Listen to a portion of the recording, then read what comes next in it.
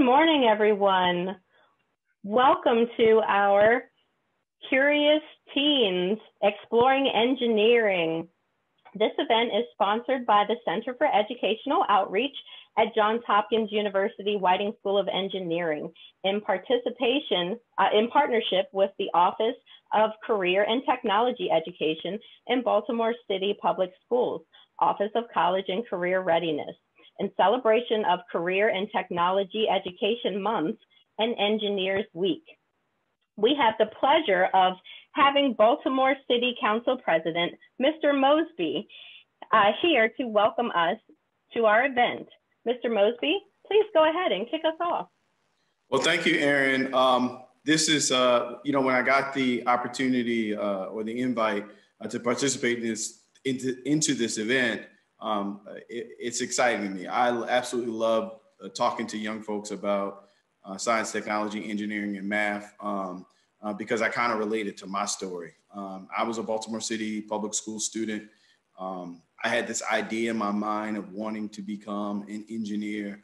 Had no idea how I was going to get there. And it was actually opportunities like this and programs like MESA, if you guys are familiar with that program, or different opportunities at Poly that really pushed me in towards the ability of doing that. I say that because engineering, is what I look at as the universal problem solver. Many people ask me, like, how did you get into politics? I've always wanted to be a public servant. I always wanted to give back to my city. And I think it's my background as an electrical engineer of that analytical ability, that problem solving ability that helps me to perform my job from a different perspective or a different place than some of my other peers who have been trained in other professions. So I encourage young folks, no matter what you want to do in life, be a doctor, be a lawyer, whatever, I encourage you, if you have the ability to go inside of an engineering track, to do that. Because the way, again, that your brain is shaped, the rigor of the coursework, the challenges that are put in front of you are like no other. I know many of you are middle school and high schoolers, and you kind of have these dreams trapped in your mind about what you want to do in life. I'll ask that you do that on a regular basis, dream. So if you want to be an engineer, think about exactly what type of engineer you want to become. If you want, when you're going to go to college, think about the college that you would want to go to. Dream about the particular major that you want to major in. It's not that you'll be locked into that, but the more and more you start exploring this field of interest, the more and more you'll identify what's unique to yourself. As well as the more you'll take those progressive steps in achieving those goals. I tell you this not because I read it in a book or I saw it on television or someone told me to come on here today to tell you that. I tell you that because that was my living life example. No one in my family had gone away to college, graduated college before. No one in my family necessarily knew anything about engineering. But there was a fostering environment to propel and push me in that direction. Ultimately, I majored in something called electrical engineering. At the pinnacle of my career, I managed the development, construction, and maintenance of cloud storage data centers from a video network perspective in a past telecom life. And again, I look at that experience as being extremely rewarding, knowing about what cloud storage was before anybody really talked about it. We kind of talk about it now as like a general conversation. But engineering is a tremendous avenue for you to grow, for you to learn. And it's really, really important that if you're interested in it, that you continue to maintain that interest. And again, that you continue to dream. So I thank you all for this opportunity of presenting to you and talking to you today. If you cannot tell, I'm excited to talk to young folks about engineering. More young folks need to get involved in engineering. And the last thing I'll leave you with is literally the next 4 to 8 years of your life, depending on if you're in middle school or high school, will literally determine the way you live the rest of your life. So utilize programs and opportunities like this with the exposure that you're going to get on this panel discussion today. Utilize opportunities like this to really dig in deep and try to identify exactly what you want to become and how you want to become. And again, dream big. And I know I said the last thing, but this is really the last thing. If your dreams aren't making you afraid, if you're not afraid of your dreams because they're so big and you have no idea how you're going to achieve them, if they're not that big, you're not dreaming big enough. You're at the ground floor of your life. You're at the ground floor of your careers. Literally, you can do and become whatever you want to become in life. It's all about the book that you write for yourself. You get to put the programs, the people, the individuals, the opportunities in that book that you're going to take advantage of. And that's why this awesome thing called Dreaming works out. So thank you, Baltimore City Public School students. You all are amazing scholars. Those dreams that are trapped in your head, you can truly, truly achieve them. Please continue to go after them. Please continue to participate in programs like this. Thank you, Johns Hopkins. Thank you, Mr. Mosby. That was a great welcome and a great introduction to our panel discussion. We know that you have a busy schedule, and so we appreciate the time that you are able to spend with us, and we understand that you are going to leave us now. So I want to remind all of our audience members, thank you so much for attending, first and foremost. And just remember to keep yourself muted. You can send questions to our panelists in the chat, and we will try our very best to get to everyone's questions. We have 4 engineers from various fields here to answer your questions today. So let's get started and meet our panelists. Please introduce yourself and tell us what field of engineering you're in and what you find most exciting about it. And we'll go in this order: Adrian, Julia, Michaela, and then Joshua. Adrian, why don't you start us off? Hello, thank you so much. It's very nice being with all of you today. I'm super excited to talk about the field I love so much and hopefully encourage your love for the field of engineering as well. My name's Adrian Johnston. The field that I'm currently studying is chemical and biomolecular engineering. I'm a PhD student at Johns Hopkins in that field. And what I like most about this field, and the reason why I chose this field, was the breadth of different opportunities that you have in chemical engineering. I remember my freshman year of college, I spoke with a professor concerning, why chemical engineers, so why they do, a lot of medicine and medical research now. And he gave me the interesting note that chemical engineers actually morph into whatever the country needs at the time. So there was a time when chemical engineers focused a lot on metals.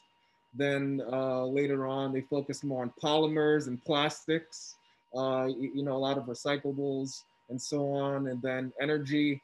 And then now a lot of chemical engineers are focused on the medical side of things. So I really enjoy that aspect of morphing with what the country needs at the specific moment.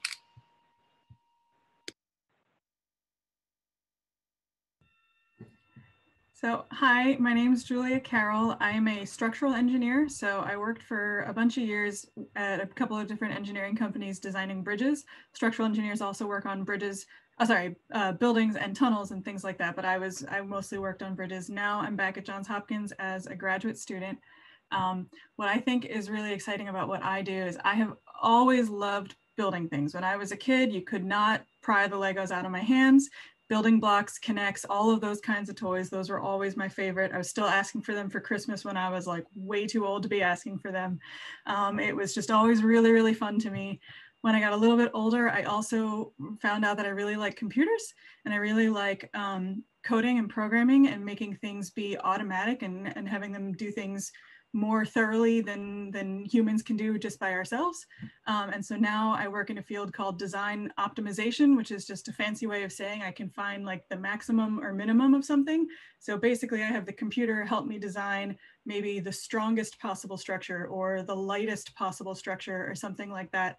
And it's just really exciting to me to combine these two things that I have just always thought were really fun. And now I get to put them together and I get to see what I actually design, because the computers are fun in the process, but the structure is fun in the final product. Like it gives me a picture or something that I can actually build, and that's just really fun to me. Thanks, Julia. Hi, everyone. My name is Michaela Carruthers. I'm currently pursuing my master's in engineering management at Johns Hopkins, but my background is in mechanical engineering. And my favorite thing about mechanical engineering is definitely in line with what everybody has already said, Julia, Adrian, and Mr. Mosby.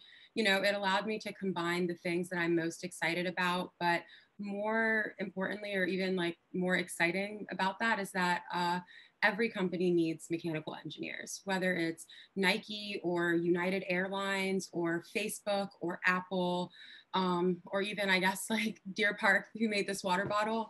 They need mechanical engineers, and there will be a job for you at whatever dream company you have out there. So that's definitely the most exciting thing for me.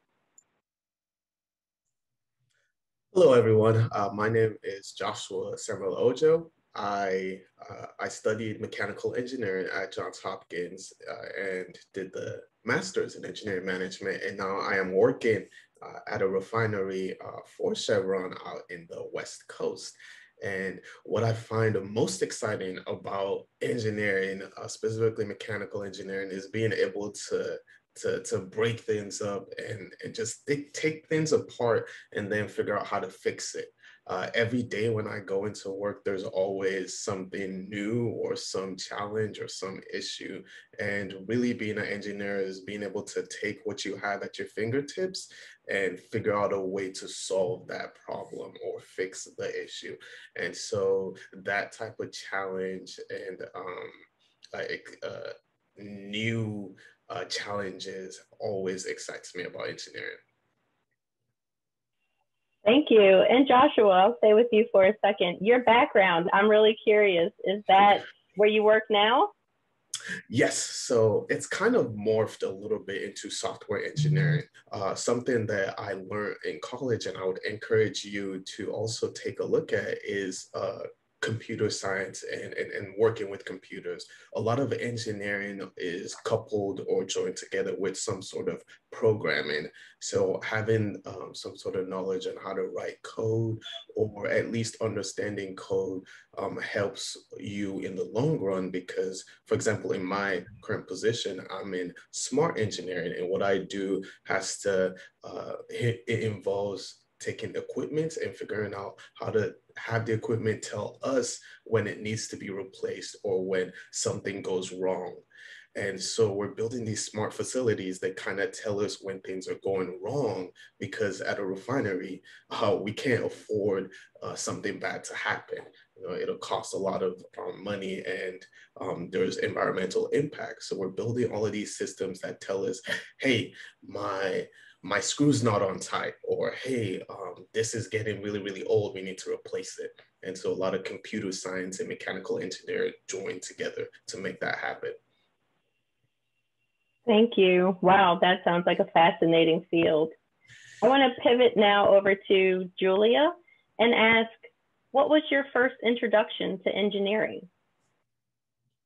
Yeah, when I was in, I think it was middle school or maybe early high school, I took a geometry class. You know, we all had to, and I found it really exciting. We learned to do these things called compass and straight edge drawings, where you can basically use the relationship between shapes to draw things precisely even without measuring. So you can, you know, find the exact midpoint of a line even without a ruler. And I just thought it was really fun. I always liked shapes. I like spatial things, the way things fit together.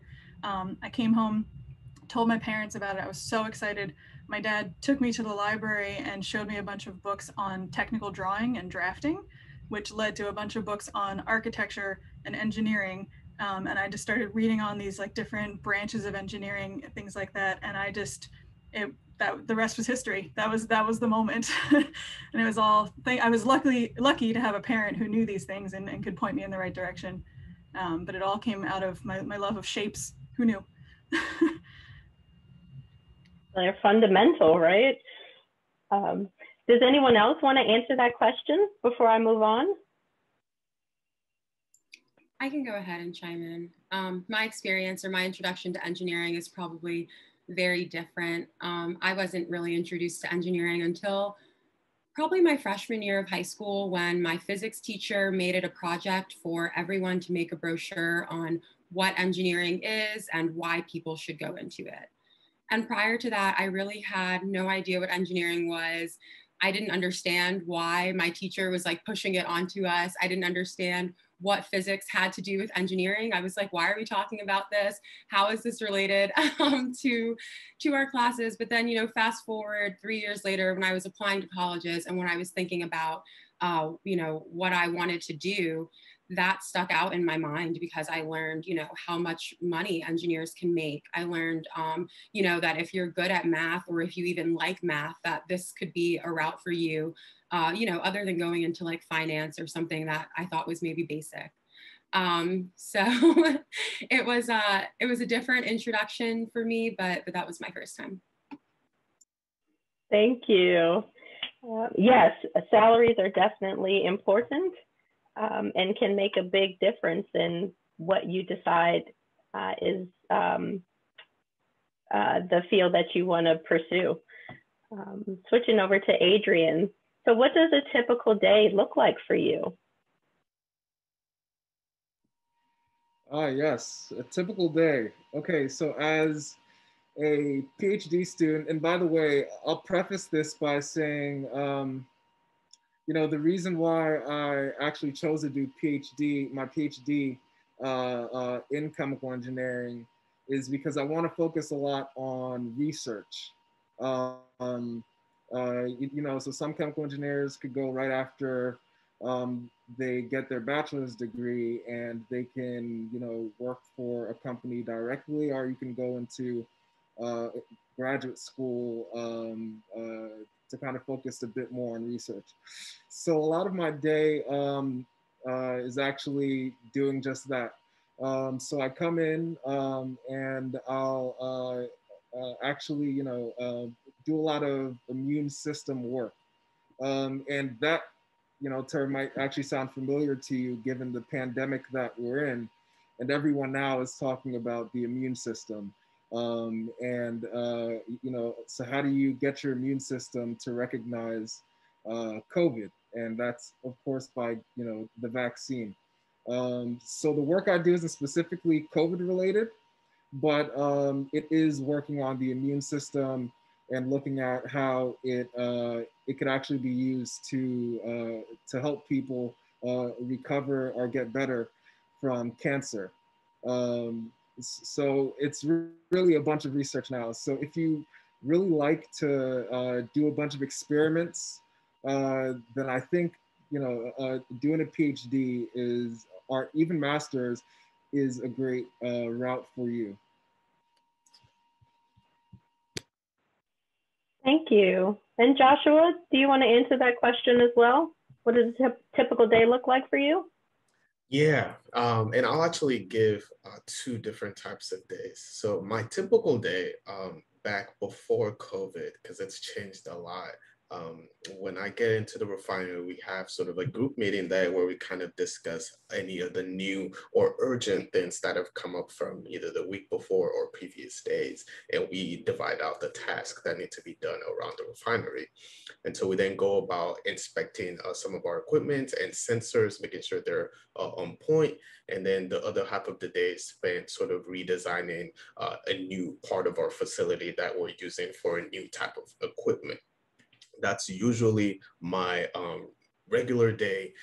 But on my irregular days, which happens about twice a year, we do these things what are called shutdowns. And you can see behind me, that's an example. My background is one of our refineries. And what we do is we go in and we replace all the equipment in the refinery, right? And we do this in order to ensure that we're meeting up with safety regulations. And this process is a big, about 1 month long procedure where we hire a bunch of contractors, a bunch of different people. We come in, we rip the whole refinery down, and then we build it back up with new equipment.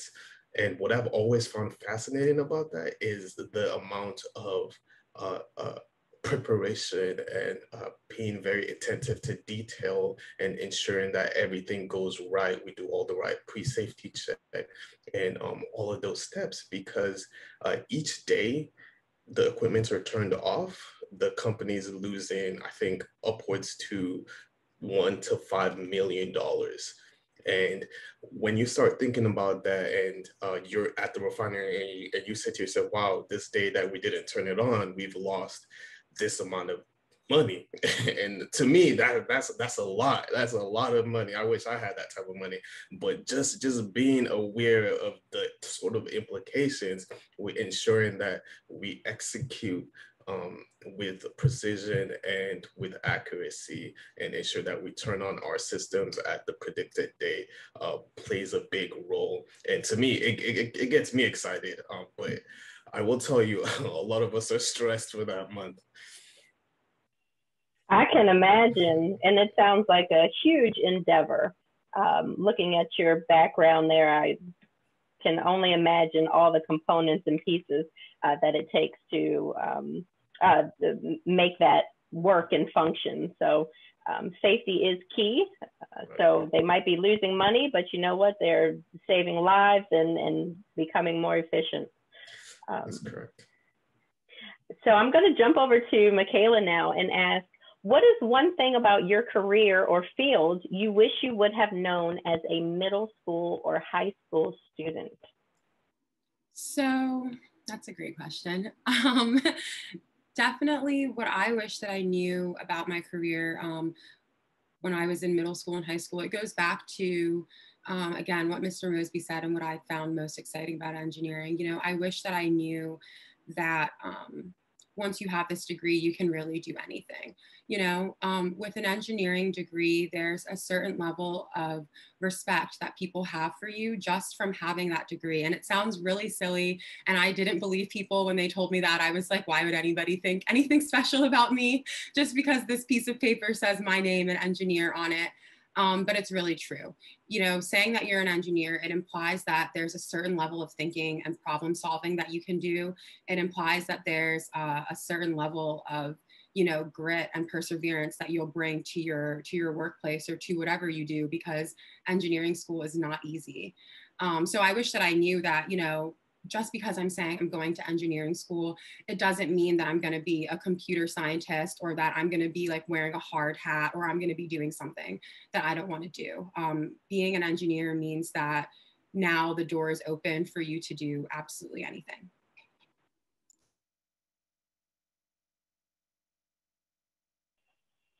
Does anyone else want to answer that question? I guess I'll just actually add in one thing just to give a scope of like what engineers can do. Obviously, the four of us have all very different experiences, but even myself, I'm 22 years old and I've worked on airplanes. I've worked on research for coronavirus and how it affected the medical supply chain. And I've also worked on like data centers and cloud computing. So it's just a wide range of things that you can do with the degree. Yeah, and to chime in a little bit on that, I've also worked in the health field. I've worked in the utilities, doing software engineering. There's so many different things that you could do with just one engineering degree. And so I would encourage you to explore everything and anything that you can get your hands on. Yeah, to add to Josh's point, like if you just want to explore what engineers can do, you can always just look at the LinkedIn pages of people who are in positions of jobs that you already like. And if you look at their backgrounds, I'm sure you'd find that a lot of them have background in STEM. I like that. Yeah, sleuthing around, look for the keys and information about people that you admire. Check out their backgrounds. I like that. So now we're going to pause from questions for a moment to share some information with you, our audience, about our Whiting internships in science and engineering program. WISE is a paid internship opportunity for Baltimore City High School students in 11th and 12th grades who are interested in working with Hopkins engineering faculty and graduate students on research projects. So for more information, you can visit engineering.jhu.edu/outreach.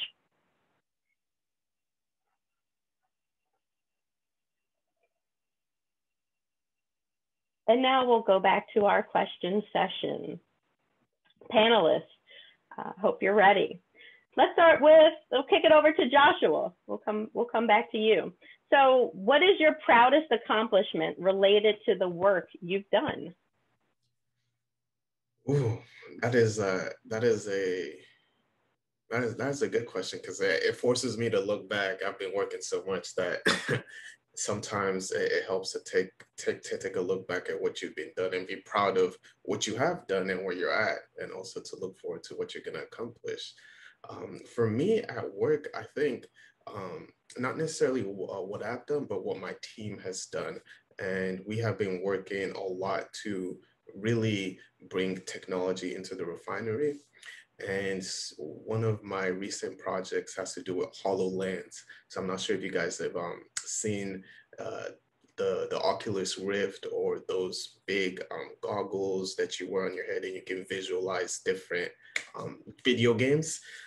But what we're doing is we're taking those same equipment and using it to kind of act as a third eye for engineers. And it allows engineers to, for example, see how fast water is moving in a pipe. We call that the flow rate. And so the cool thing about enabling engineers to do that is when they go around the refinery, they can quickly identify different things that either look strange, or if things look normal. And my team, this was never done before in Chevron. So my team kind of took that project on. We're really excited. We got all of these cool gadgets, and we were walking around the refinery with these big goggles, and people were looking at us strange. They're like, what are those kids doing? Because we're all sort of new and college graduates, and they're much older, so they thought we were just kind of playing around with these toys. But for me, I was really proud to be able to show how things like that could effectively improve how we operate. So the main goal was, hey, how do we take this tool and how do we make it better for our day-to-day, make us more efficient with the information we have? And being able to showcase that, I was really proud, because it led to an initiative with the whole smart engineering and improving the safety standards of our refinery. That's great, and hopefully you didn't run into anything with your goggles on. Yeah, we did a couple of times, but we love to fail. There's something called fail fast. All right, so when we try new things, we always encourage people to try new things. We say, try new things and fail fast and keep going.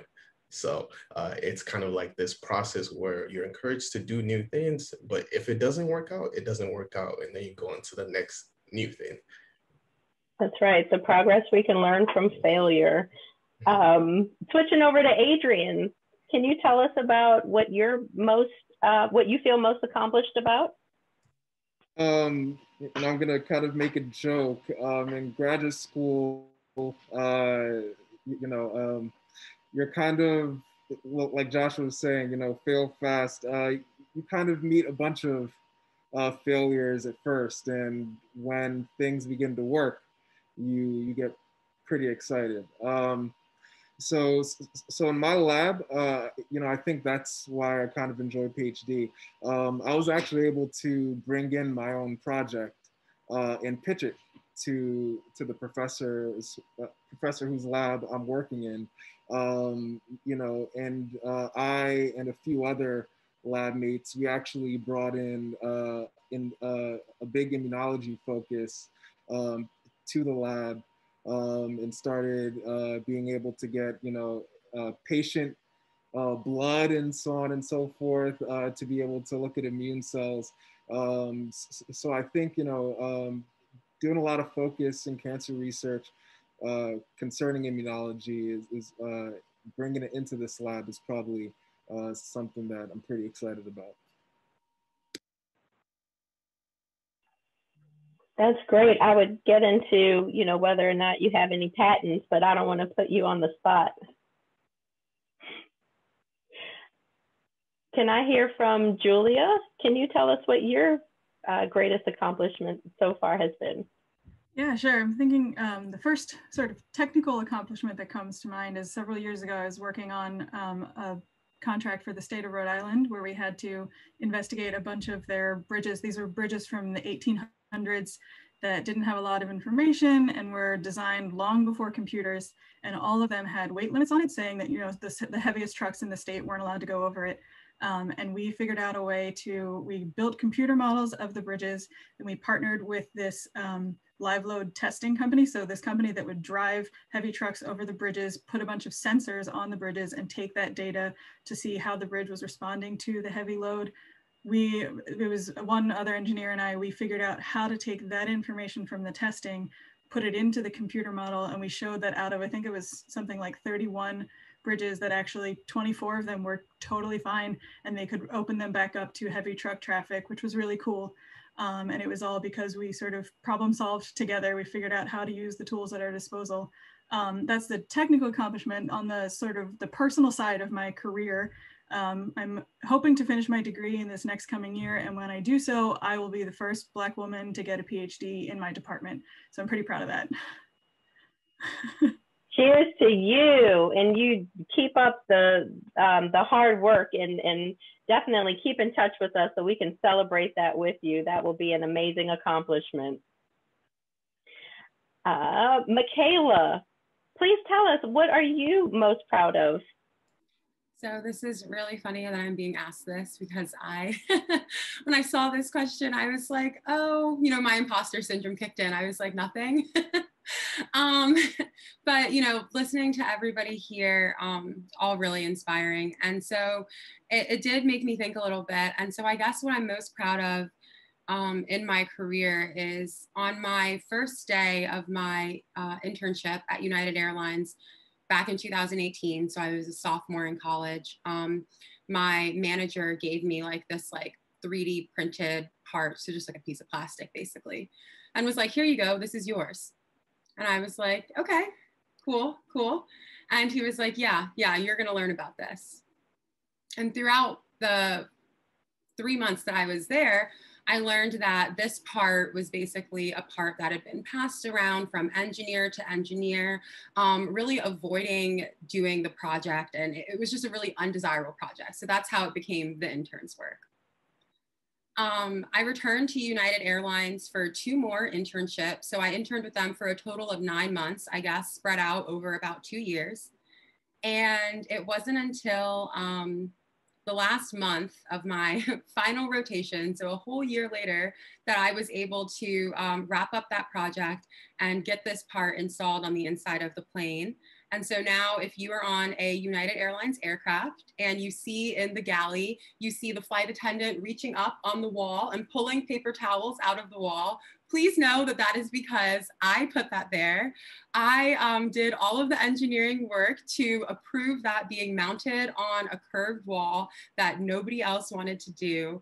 And it did take me a year, and it did, you know, require a lot of learning and a lot of research. And, you know, there was a whole lot of work behind it, but it's my proudest accomplishment by far. Love it. And hopefully soon enough, we'll be traveling again more freely, and we can appreciate that on our next United flight. Thank you, Michaela. Let's go back to Adrian. And again, anyone is welcome to answer this question. But I want to know, as a person of color, did you face any challenges in your field? If so, what kinds of challenges did you have to overcome? And how did you overcome them? Of course. You know, I think in general, as engineers, we all face challenges. But as a person of color specifically, you know, depending on the school you go, you could be the only, or, you know, either the only person of color or a handful, or one of a handful of people of color, you know, in your entire cohort, in your entire class. And that can be tough sometimes, especially when, you know, all engineers struggle.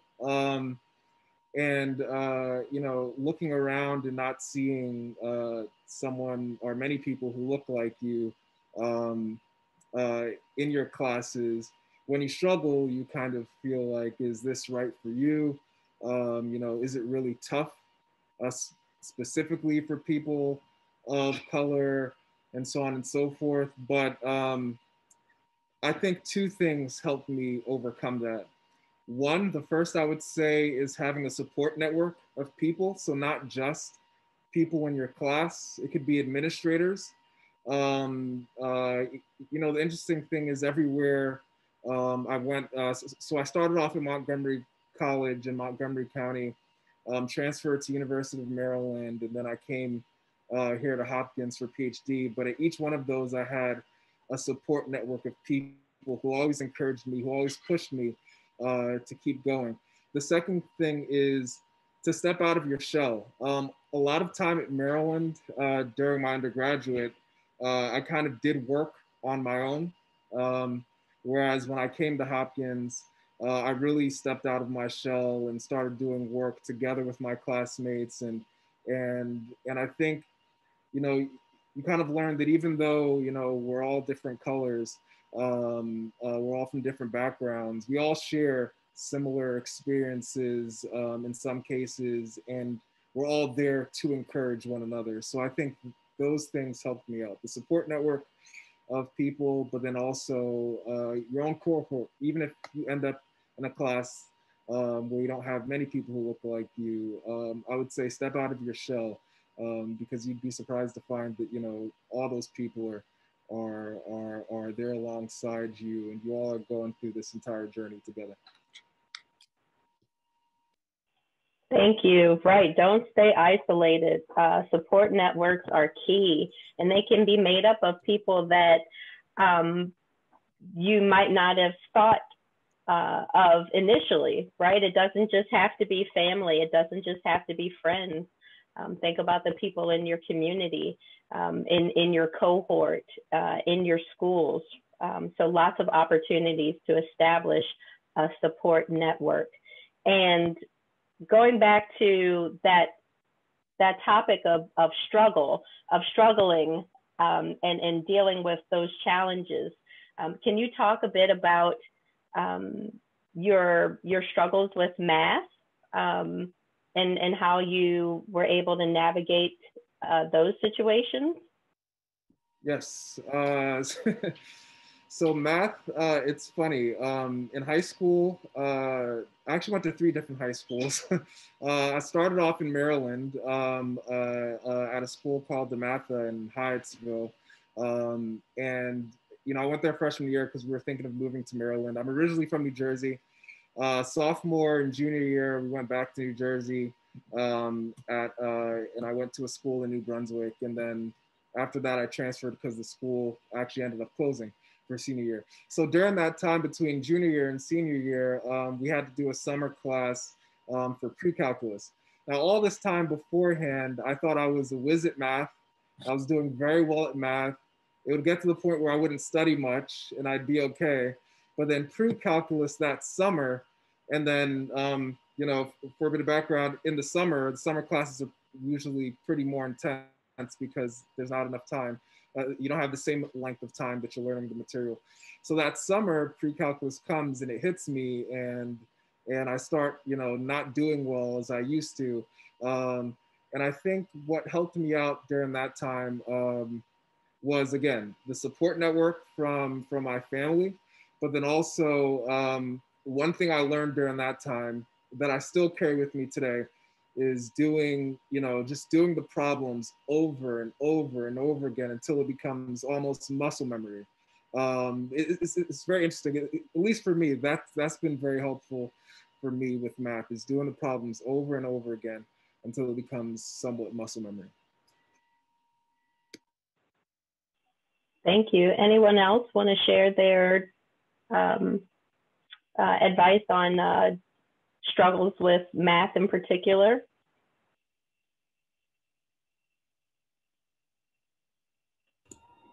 I think I just like to sort of echo what Adrian said. So I, similar in high school and again in college, whenever I had to take probability and statistics classes, that always that was just really hard for me to wrap my head around. I was always pretty comfortable in math, and usually I like having a right answer. That's one of the things that I like about math, and probability is messy, and that is not my thing. And it wasn't how my brain worked, and I could never get it to click. And I could, sort of follow the rules and memorize what I needed to get through a test or something like that, but it just never made sense. And like Adrian said, some of it was just a matter of just keeping at it. It was just a lot of perseverance. In fact, for me, it didn't click until I took it a third time in my master's program, in which case I actually kind of developed a little bit of tension with the professor, because I would ask a billion questions in class, and he thought I was trying to make him look bad and like I was trying to stump him, but I was really just trying to understand, because it just wasn't working. But I kept at it, and I worked with other students in the class. I got help from people when I needed to, and if I just stuck with it, eventually, still, I'm not ever going to be a statistician. It's not my thing, but I get it enough now, and it's just because I was able to just keep trying. I actually want to add into that, because I wasn't going to comment about math struggles, but Julia, you are so right. There's always going to be that class, whether it's some math class, even though you're great at math, or some science class, even though you're great at science, that gets you. And when it does, just don't let it knock you down. Like Julia is so right. You're just never going to be good at it. Like, yeah, I won't say that, but I am never going to be good at probability and statistics, and I've accepted that, but I didn't let that stop me from trying to get through the class. And I didn't let that stop me from trying to be an engineer. So even though we all stand here and we say, oh, to be an engineer, you need to be really good at math and science, like, it's okay. You don't need to be an expert at math and science. You need to be an expert at learning and trying to be the best that you can be at it. So that's definitely my 2 cents on that. I just want to jump in to just say one more thing. So I also wanted to add, in graduate school, when we started taking our graduate school courses, a lot of it, we made the joke where chemical engineering is basically just math. But our first year courses were pretty difficult, and I found that working together with my classmates in math was a big thing. And I don't say this as, just a general thing. I was talking with my nephew, during this whole virtual learning scenario that, of course, everyone finds himself in now during this time. And he said that, I called him, he said he'll call me back because he's working with some classmates right now through Zoom.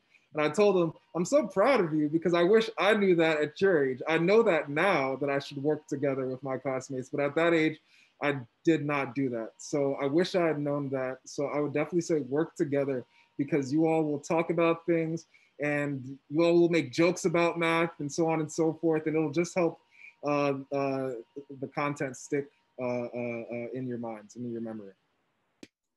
Yeah, okay. I'm sorry, this will be the last thing. I swear, I promise. But Adrian, you just reminded me that, yeah, like engineering is all about problem solving. So whenever I found myself struggling in a class, I just look at it as, the problem is I'm struggling, and how am I going to solve that problem? And it's not always that I'm going to solve it by going through it and being good at it. Sometimes it's that I'm going to get help from my professors. I'm going to get help from my classmates. I'm going to be sitting there Googling everything that the professor is saying right after they're saying it. Whatever you have to do to solve your problem at hand, like that's what makes you a good engineer, not like the grades that you're getting in your classes. I love all of this. And Joshua, did you want to add something? I think they got it all. I did want to make one quick note on facing different challenges as a person of color. In my case, I moved across the coast, so I went all the way from Baltimore to California, and I knew nobody. And when I started at my first day, most of my cohort and people that worked at Chevron were we're not people of color. And so I struggled for a little bit, just sort of relating with other workers and getting friends, And one thing that really helped me was at Chevron, they have these groups called employee networks. You can sort of think of them as like clubs. And there was a Black employee network. And so I got myself plugged into that because coming from college, I was involved with NSBE and a lot of different Black organizations. And so I felt like, oh, okay, this is something I'm kind of used to. And I took it for granted at first, but the older I got, the more I appreciated programs like that because you're able to meet other not just other Black people, but or people of color, but also people who are in different positions, and you can form mentors. And mentorship is such a key, unique piece of my life now because you get to almost gain all the knowledge from someone without spending the years to gain that knowledge. And I found that to be very priceless because they helped me with not just like interpersonal relationship, but how to do some of my engineering work, what to look for, what to apply to, and just key things that you wouldn't get from either your supervisor or from someone else. And so what I want to encourage you guys to do is to look for mentors, and mentors could be us, one of these panelists. You could reach out to them, or on LinkedIn, you could reach out to people. If one thing I found is people they always love to talk about themselves and what they do. And if they're of color and you're of color, it's such an amiable atmosphere where someone just loves to see other people make it, and they want to share that knowledge, and they'd love to see you make it as well. And Joshua, in the last 30 seconds before we take our second break, can you just tell us briefly what NSBE is? Of course. Yeah, so NSBE is the National Society of Black Engineers. It is both a collegiate program as well as a high school program. So some high schools have NSBE clubs. And in NSBE, there's multiple things that you could do. NSBE helps you to prepare for your workplace. So things like professional presentations, prepping your resume, applying to different internships and jobs. We also have these conferences where you go in and you get to talk to all of these different recruiters from top companies. I'm talking like Facebook, Apple, Boeing, like the whole spectrum. They all come in and they want Black engineers. So it's almost like you are the celebrity and they're like trying to like take your picture. And NSBE enables that. As well as that, they also have different programs to help the community too. So I know at Hopkins, we did a after school program with one of the high schools and some other volunteering around the community. Thank you. That sounds like a great experience and a wonderful opportunity for our students of color to look into the National Society of Black Engineers. And we've got a link going in the chat, so we'll make sure that that goes out. We'll go ahead and take a quick break right now for a message from our Engineering Innovations program. Picture modern day life with you at the center of innovation. As a high school student with an excellent track record in math and science, you are invited to apply to Johns Hopkins Engineering Innovation. It's an intensive but fun program where you'll tackle hands-on challenges, test theories, and learn to think like an engineer. And you have the opportunity to earn 3 Johns Hopkins credits. Apply now, ei.jhu.edu.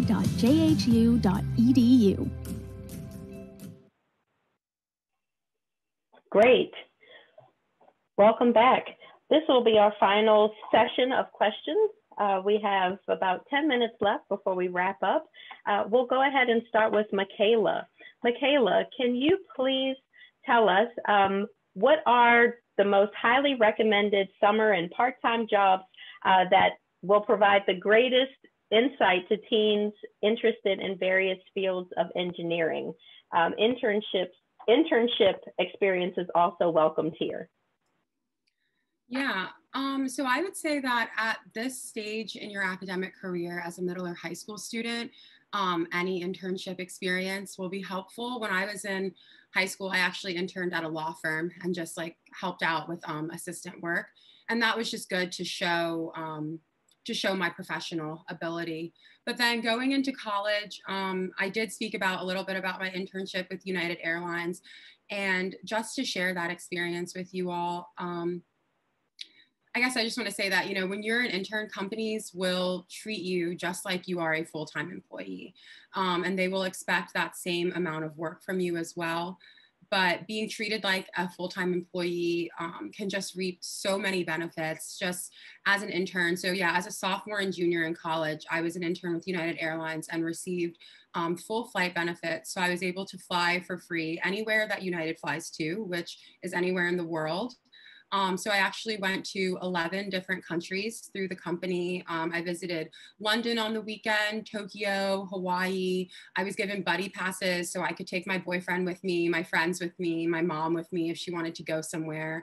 And again, like this is just as an intern. And so it's just kind of to show that, again, as an engineer, people will have a certain level of respect for you, that they will hire you to positions to do very serious work. But with that very serious work comes like some really awesome benefits that I don't think that I would have ever been able to travel to 11 countries by this age. And I never imagined that I would have. So.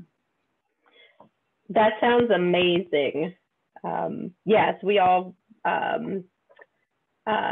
like the idea of having opportunities to travel and be as flexible in our careers as possible. Julia, did you also want to answer this question? Yeah, sure. I also wanted to mention that internships, traditional internships can be really difficult to obtain. Even once you're a college student, it's a lot of, you have to know the right people sometimes. There are programs out there like Inroads, and I know there's others that I'm blanking on the names of that help high school students, specifically underrepresented minorities, get connected with STEM internships. But one of the things, at least from the structural engineering, and I assume the same goes for mechanical and electrical, jobs in the construction industry are actually a pretty good primer. They help you see the different parts of what goes into building something. It helps you also get to work with engineers, even if you're the one building something. There's usually engineers that are involved in the project in some form or another, and you can talk to them, pick their brains, and then if you do go into engineering, having that experience will make you such a better engineer, because I have worked with people who have never built an actual thing in their life, and they can do all the math and they can understand the physics, but they don't have a good sense of how the parts fit together. And the ones that do, whether it was, like I said, playing with Legos, or whether you were, putting like shingles on roofs when you were a teenager, it really helps you think through the whole problem start to finish and understand that these things we draw on paper, what they look like in real life. Can I add one thing to that? So when I was in high school, I didn't do any internships, or internships were a little bit harder to get. And so if you're facing something similar, I would encourage you to just make one. What I ended up doing was I contacted a professor at my community college, and I asked, hey, do you have any research or anything that you're doing? I'm really interested in learning about, I think back then it was craters. And so he had a project where he was figuring out a way to analyze what were craters and what were dust devils on Mars through image visualization. And so I got involved with that. And so what I want to encourage you, if you're unable to get a formal internship, is create something, if it's something that you like, or you can go to Hopkins website, look at a list of different professors, read a little bit of what they're doing. And if it's something that interests you, reach out to them and ask, hey, I have the summer free and I'm really interested in what it is that you're doing. Will it be okay if you either meet once a week, or if we create some sort of program where I could get my hands dirty with this research or learn about what you're doing? And sure enough, that experience will give you just as much knowledge and a professional exposure as a formal experience internship would. Thank you, Josh. And of course, through our center, we always, our mission is to connect students with the Hopkins community. And so we are always there with open arms, ready to work with our Baltimore City youth in different capacities. this is going to be our final question for all the panelists to answer. We have about 2 minutes left before we have our closing remarks. So we'll just go Joshua, Adrian, Julia, and Michaela. Please answer this question. What is one piece of advice that you would give students who may be interested in engineering, or more specifically, your field of work? My piece of advice would be to not give up. I know, at least for me, there was a lot of different challenges, both from academics to the work I was doing to the people I was working with. So I would encourage students to keep pushing and find what it is that keeps them going. So if it's either networking with other people of color who are engineers, or finding mentors, or doing your side project, whatever it is that keeps you going, go ahead and find it and use that to push you through the different challenges you face. So I'd say connect with people as much as possible. So not just with classmates, but as I was saying before, with administrators at your school. You know, so not only for professional reasons, but also because these people are cheering you on, they're encouraging you. So that could be professors, that could be the director of the student union, that can be counselors, so on and so forth. You know, and these people always have your best interests at heart. And anytime anything will come up, they'll always remember you and pass that opportunity on to you. So I guess my advice is sort of a combination of what was just said, which is, first of all, I really want to echo what Joshua said about keeping the focus on what it is that you want and why you want to do it, and letting that power you through the challenges. But also what Adrian's saying is, what I hear, what resonates with me is that mentors and advocates come in unexpected places. And you know, you may be the only woman or the only person of color or the only LGBT person or something like that, and you never know. Sometimes the old white man will be your best champion because you just happen to have a connection with this one person, and you just never know where that connection is going to come from. So if you find somebody that you connect with, then lean on that and ask them for their advice. Ask them to advocate for you when you're not around. If they believe in you, then they will help you get opportunities. And so you just look for those connections, even if they're somewhere you don't expect them to come from. All right, so it's going to be hard to give good advice after all of the wonderful advice that was already given. But my piece of advice is to leverage every opportunity and experience that comes your way. And so when I say that, I just mean, you know, everything, every experience, every part-time job, every interaction that you have with people, you know, look back and see, what did I get out of that? What did I learn from that? What did I accomplish when I did that? And take note of it. And you'll find that that will be your best resource when you're applying to jobs, when you're networking, when you're talking to people. You'll be able to look back and say, you know, from this experience, this is what happened, this is what I did, this is what I got from it. And it'll just really help you out. So thank you. And in our final moments, Miss Jizik, can you please close us out? Yes, thank you so much. First, I just want to say thank you to Hopkins School of Engineering. I'd love to say thank you to all of the panelists for all of the valuable information and insight and encouragement you shared with our students. And I'd like to thank City Council President Mosby for being present with us and for his comments and from his perspective and how his experience in engineering really led him into a different career, but it was super valuable. So I just want to thank everyone for their expertise and their insights and their generosity of time sharing these things with our students today. Just a few things. I'm putting in the chat a link to a number of opportunities, upcoming opportunities through the Work-Based Learning Office. Work-Based Learning Office is relatively new, and our whole vision and mission is to connect young people in Baltimore City Public Schools with all of the vast career opportunities that exist through partnerships like this one and others with those in the industry. We have a couple of upcoming things that are listed on there that I'll just shout out. First of all, our career readiness newsletter will be coming out. It comes out monthly, and that's just chock full of all the sort of most recent opportunities. We'd encourage you to click on that link and to go there and to sign up for that newsletter so that you're always updated. And then every Friday, the second Friday of every month, we have our CTE Fridays, and they have a different theme, and we have different panelists kind of similar to this one. And the upcoming theme is around transportation. We will have a civil engineer that will be on that panel. And so keeping the connection to engineering going, we'd encourage you to do that. And this video, and as well as many, many others, are posted on our CCR playlist, our College and Career Readiness playlist.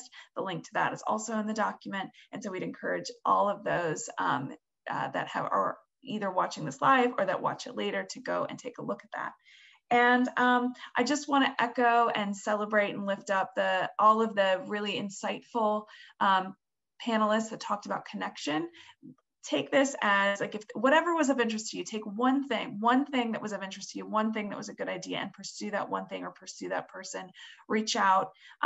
People are eager to share their knowledge and their mentorship with our young people in the city. And so lean in and find that opportunity and go in pursuit of it.